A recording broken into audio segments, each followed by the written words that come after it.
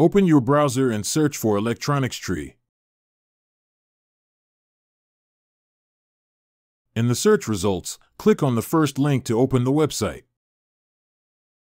In the Download section, navigate to the Proteus library page. Select a library to open its post, which includes details, usage steps, and a download link at the end. Scroll down and click the Download button. Save the file to your computer. The downloaded zip file is password protected. Use the password electronicstree.com. Extract the contents using WinRAR or 7-zip.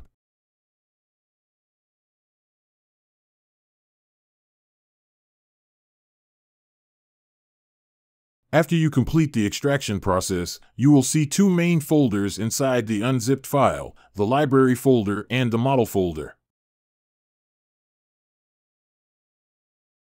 Now open Proteus 9 to locate the library directory. You can find it by navigating to System menu, then select System Settings.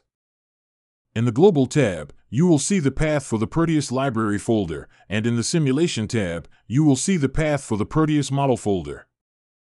Make sure to note down these paths, as this is where we will place our extracted files.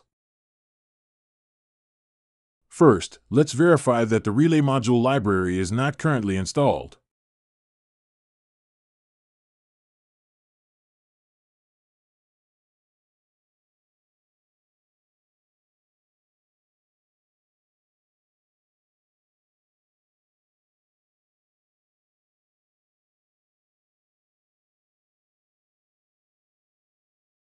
Identify the Proteus library folder on your computer. In Windows, the Program Data folder is hidden by default, so make sure to unhide it.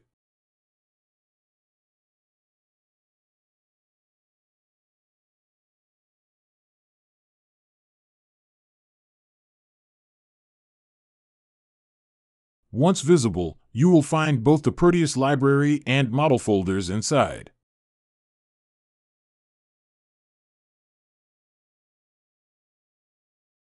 Now place the library files into the Proteus library folder and the model files into the Proteus model folder.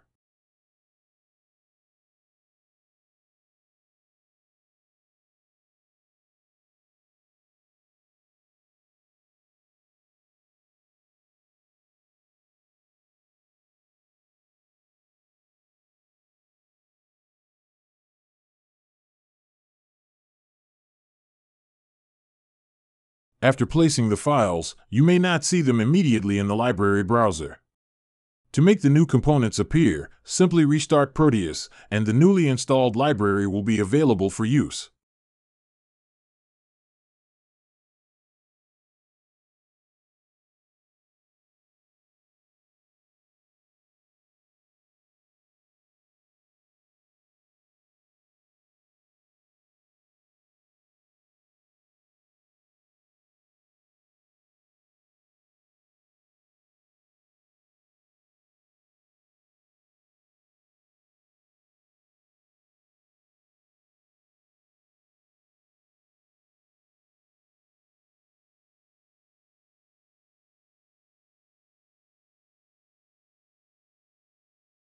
I'd love to hear from you.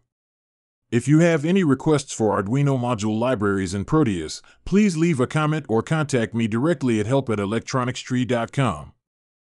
I'll do my best to add them in future updates.